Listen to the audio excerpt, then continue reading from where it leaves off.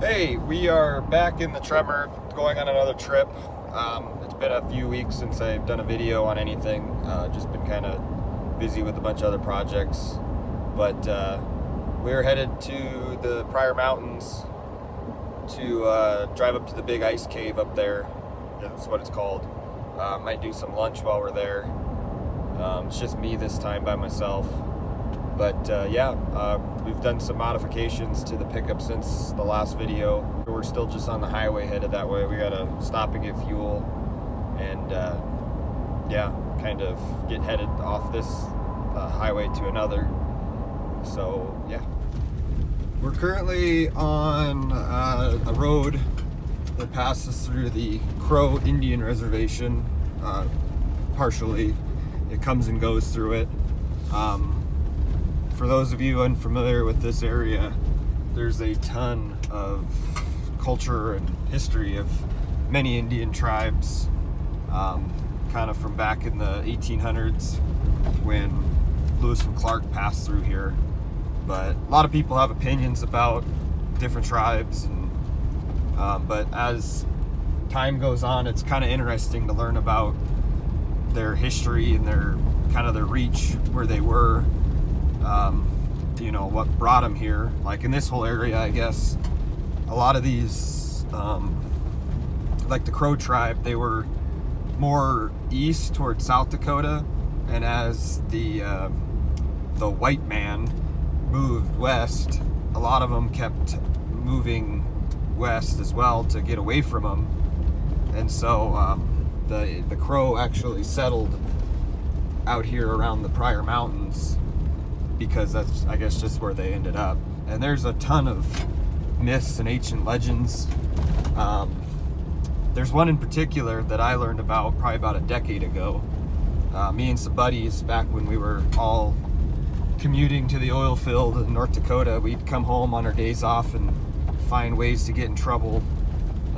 Usually driving out in the middle of nowhere in the middle of the night, getting stuck for 9 to 10 hours, which, you know, was probably, you know, now is really dangerous. But no, we talked about the Pryor Mountain Pygmies, which I guess is a legend of this area, primarily in the mountains over there, which is where we're heading relative.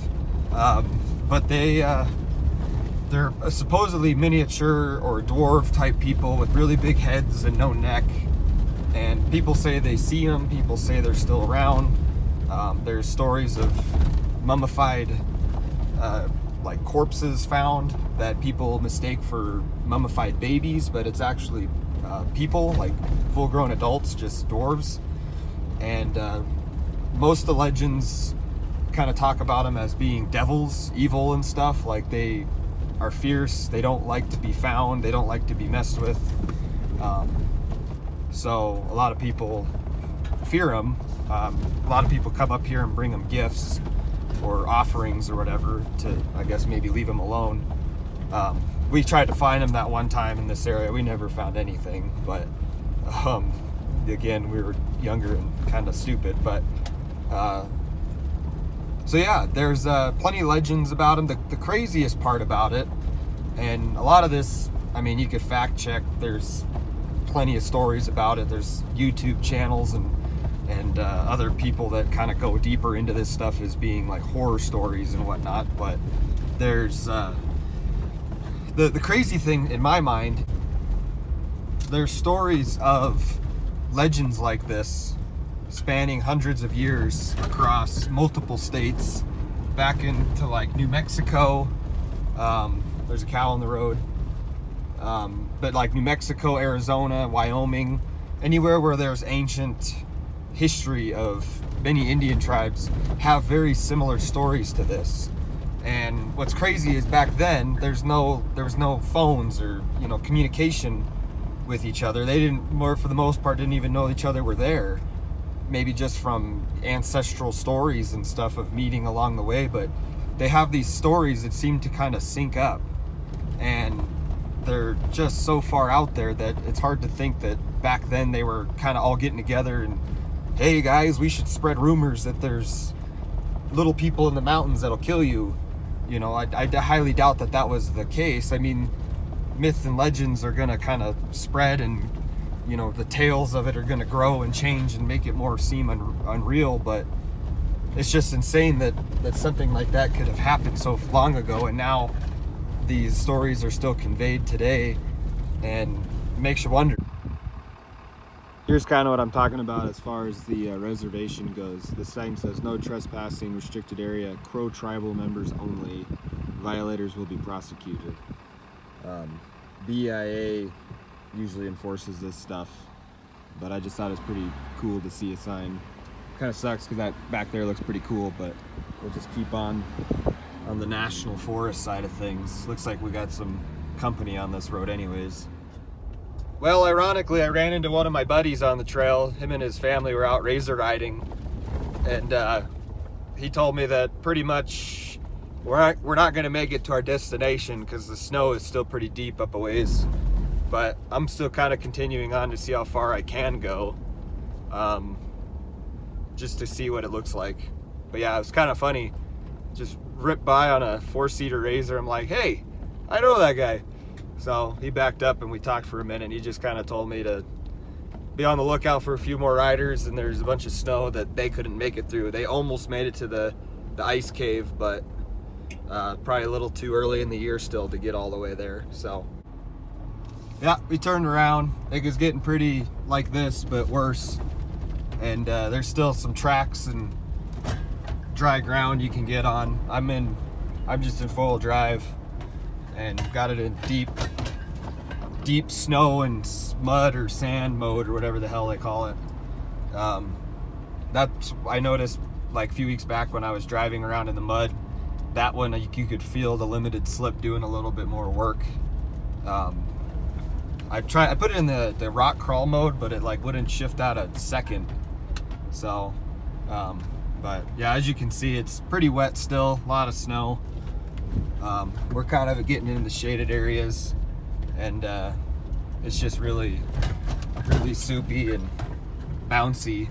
But yeah, I turned around and there's some four-wheelers behind me, and I talked to them, and they weren't sure if they were going to keep going or not. But yeah, so that's where we're kind of ending the big ice cave adventure right now. We're gonna hit up a couple other trails on our way home, and probably stop and cook lunch or something on the other one. But yeah.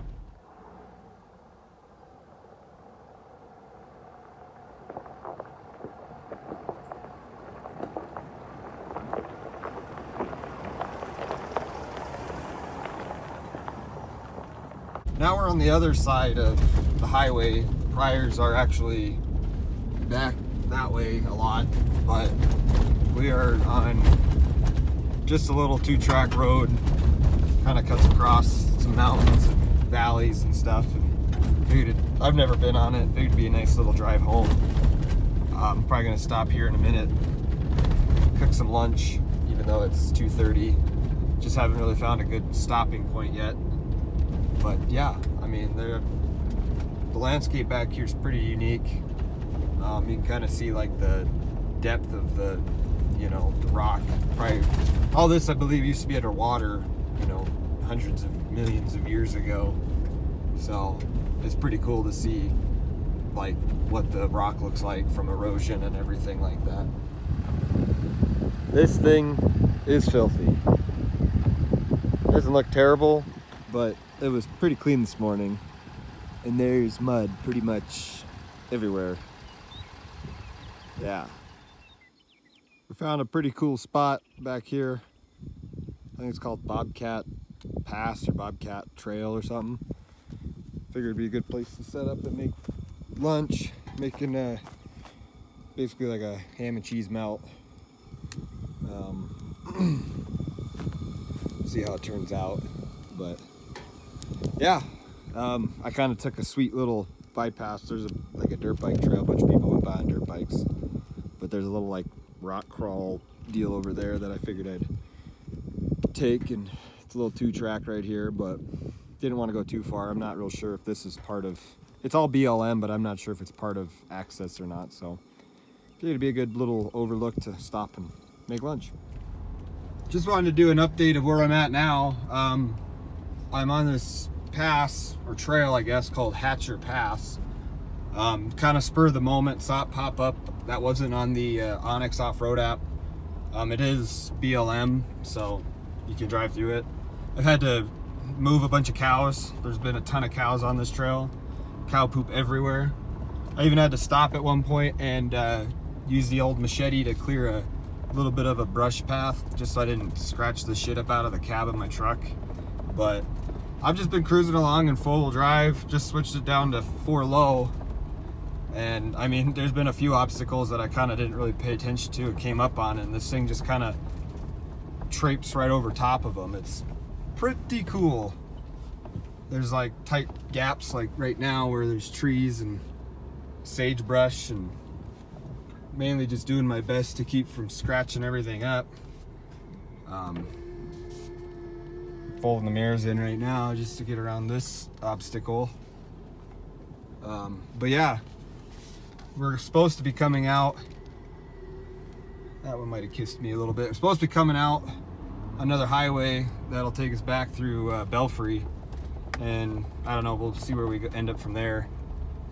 I didn't think I'd find something like this that would take me completely around the mountain, basically, so it's pretty cool. I have service, which is weird, so I've been a little bit more confident, really, just because if I get stuck or break something or die, at least someone will find me, or I can call them on my last breath, I guess. Kind of morbid, but I got that kind of sense of humor. This will be a pretty interesting right here. I guess I'll leave the camera on. I didn't realize we'd come up to something like this, but I've been 4 low, deep rock and snow, and we're gonna climb up this grade like it's nothing. Or not deep rock and snow, deep sand and snow, I guess. Tight turn. Kind of hear the tires rub a hair. And yeah, haven't found anything I can't handle yet. So coming out of the trail over there, I noticed when we got onto the highway, or I guess the main road, I should say. I wasn't on the highway. I'm on the highway now. But when we got onto the main road, I saw signs on the cattle guard saying no trespassing, which I could understand that, although the map shows a trail through there. There's just a section that's normally, if I would have known that was the case, I wouldn't have gone through it, but there was some gates and some cows on the normal trail that shows it on the actual map as, you know, BLM. And so I just kind of was polite, and I guess it's kind of strange how that lays out. Now we're headed back to, well, home. We're on the highway now. And yeah, it was kind of a fun little adventure driving around and seeing all the things I saw, even though we didn't make it to the big ice cave. But I found some roads and some trails that ultimately I didn't know were there, or at least I didn't know they were open for this kind of stuff. Really got to try the Tremor out how I wanted to for a long time, and it did great. Yeah.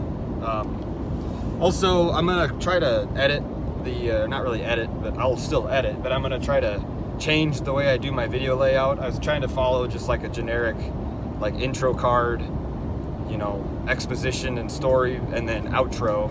But the editing stuff that I use is kind of shitty.